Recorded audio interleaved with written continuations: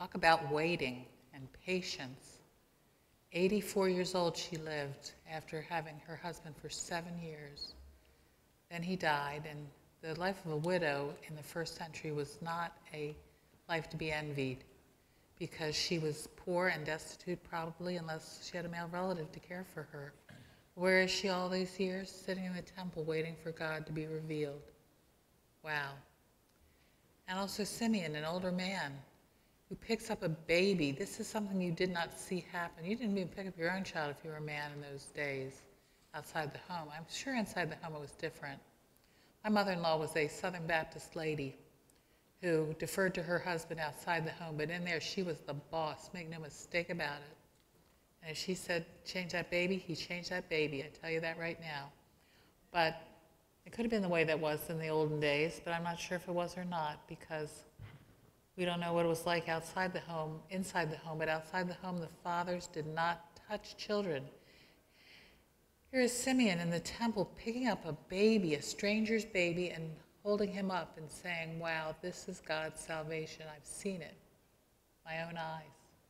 Pretty amazing stuff, huh?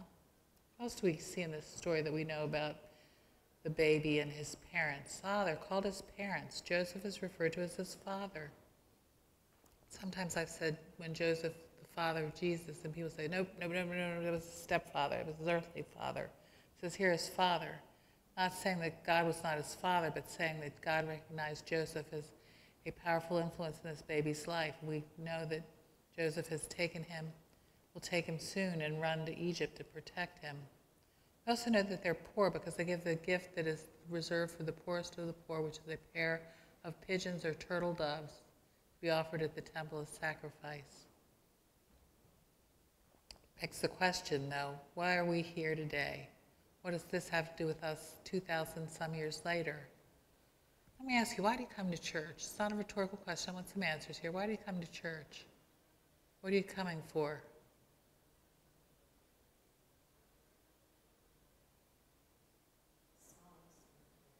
Solace in prayer. That is a good reason. Any other reasons? Worship God. Amen. What else? Community. What else?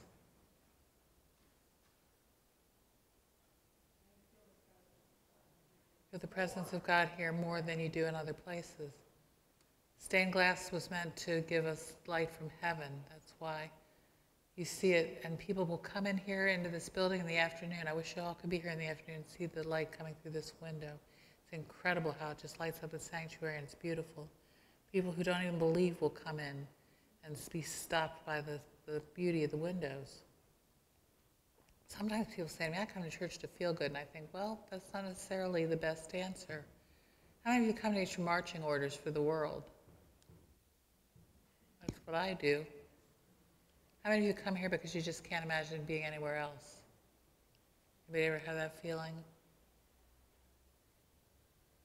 Well, I want to tell you some things that have happened through the years that made me really see God in the world.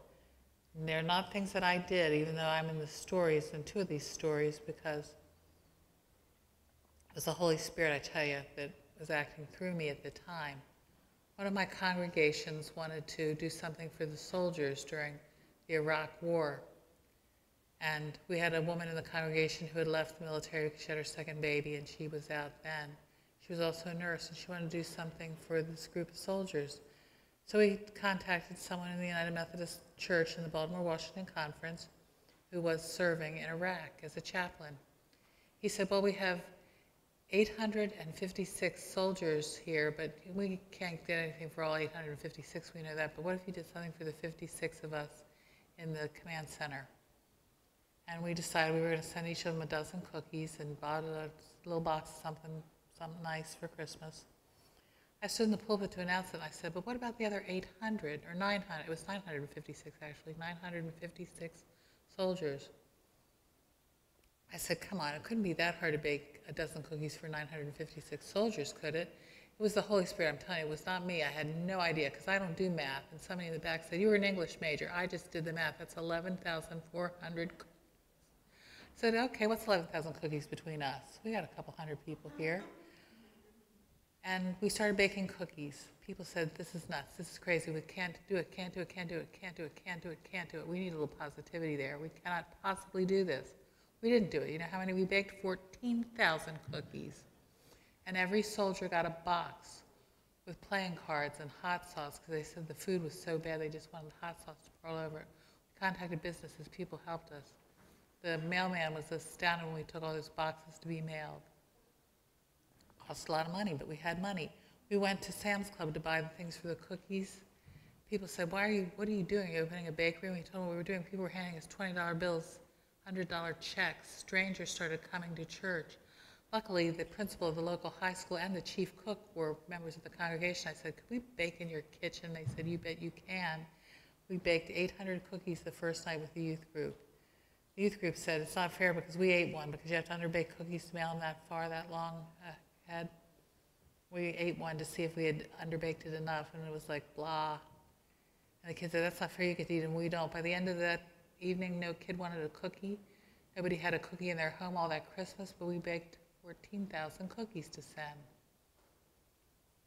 And people started believing that with God, nothing is impossible. I moved to the next church, and they were doing what we did here, which is an angel tree sort of project. We were helping kids in a school, and we'd start by saying, how many kids can we do this year? And they'd say, maybe we can do 15, maybe we can do 20. So I stood up and said, the Holy Spirit said it through me. It wasn't me. I'm telling you, it was not me. It was not me. The Holy Spirit said, what if we ask God how many people need help instead of starting with what we think we can do? What if we just said that whoever comes to us for help will help and we'll find a way? And guess what? 118 people came to us for help that year, and we had enough to feed 118 Christmas dinners, complete with turkeys and also gifts wrapped for their kids. Because we started with what God asked us to do instead of what we thought we were capable of. Because God knows that with God nothing is impossible. And then there's another story. I'm not in this one, so it's not about me. I'm telling you that truth. There is a backpack program in Berkeley County, West Virginia that was started by one woman who heard the story of her friend who was a teacher in Berkeley County, West Virginia. There was a little girl in her class, and her jacket was so filthy dirty she thought it could walk home on its own. And she bought her a little coat, even though you're not supposed to do that. Teachers, you know you do that, right? You buy things that kids need.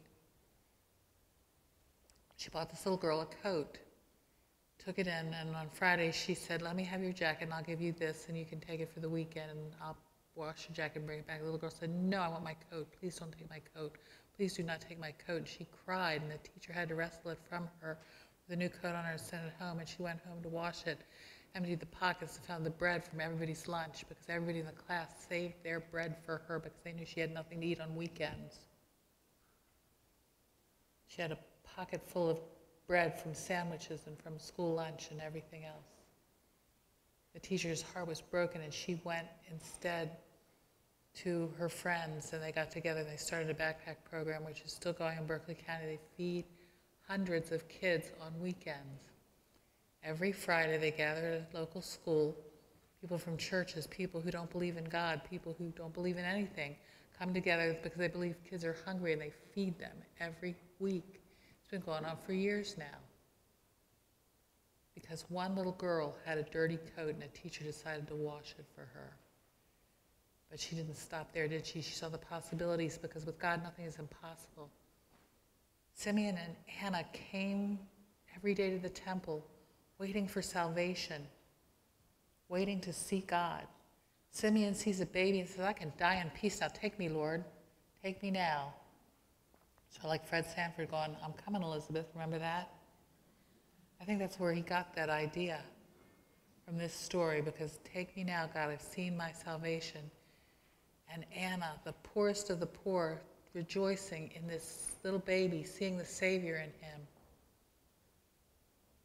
They went every day looking and waiting and waiting and hoping and hoping and waiting, but expecting that God was going to act. And when God acted, they recognized it and they changed their world.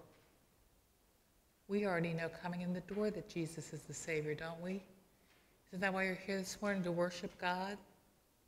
To worship. And how do we worship? By giving our all to God. We give of ourselves, we give our offerings, we give our service, we give our lives, our hearts, our minds, our souls, our strength to serve God together. It pains me to think that this could be my last sermon ever. I mean, I'm planning to come back, but that depends on what the doctor and neurologist find out and everything else. But I tell you, I'm going to serve as long as I'm able. I will serve till I can serve no longer, because I can't do anything else, because this building and any building that looks like it represents for me where I can go and find family. Not just community, but family, because my family has shrunk to nothing just about now. I lost both parents since I moved here 5 years ago. My husband is with Christ now full time. But you're my family. And you'll be the family of the next pastor who comes here, whether it's an appointed pastor or an interim pastor, whatever it is. You will find family in each other. And if you don't, shame on you. You don't, shame on you. Because that is who we're called to be for one another. Just as Joseph was called to be the earthly father of Jesus, we're called to father and mother and brother and sister each other when no one else can do anything. I had a class of people this morning. Rob Hiddle, God bless this man. He's back there running everything this morning. He finished the PowerPoint for me after I shook so much that I knocked out some of it and didn't get it all done. He came to my house yesterday with Paul, Noah, and Malachi, who moved furniture from our mother's house to my house yesterday. We got Charlie Brown and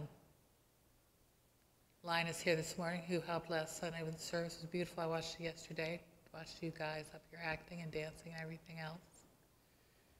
For all this stuff on my desk. Some people loved the picture I put on Facebook of my desk on Christmas Eve, covered with gifts. Cookies. Caroline, yours are gone already. And Arlise with her peppermint bark, which is my favorite thing at Christmas time, other than Jesus being born, is peppermint bark. The cards that I get from you, the love that you pour into me, has changed my world, and I want to thank you for that this morning.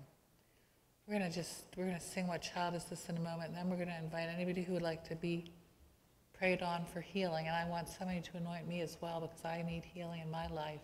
If you want to be healed, whether it's physical, if you have a physical problem, come and sit on the front pew. If it's spiritual healing that you need, come up, because some people have said to me, I don't like so-and-so, and I can't fix that, but Jesus can. I'm telling you that right now. Or if it's emotional healing, if you just can't let go of something in your past, if you can't forgive someone. Forgiveness is the root of our relationship with Jesus Christ. Come and be healed and let it go once and for all, and enter the new year as a new person in Christ your Lord and Savior. What child is this who's laid to rest on Mary's lap is sleeping? This is Christ the King. So let us give thanks and sing. Would you please stand and join in singing number 219 from the United Methodist hymnal, What Child Is This?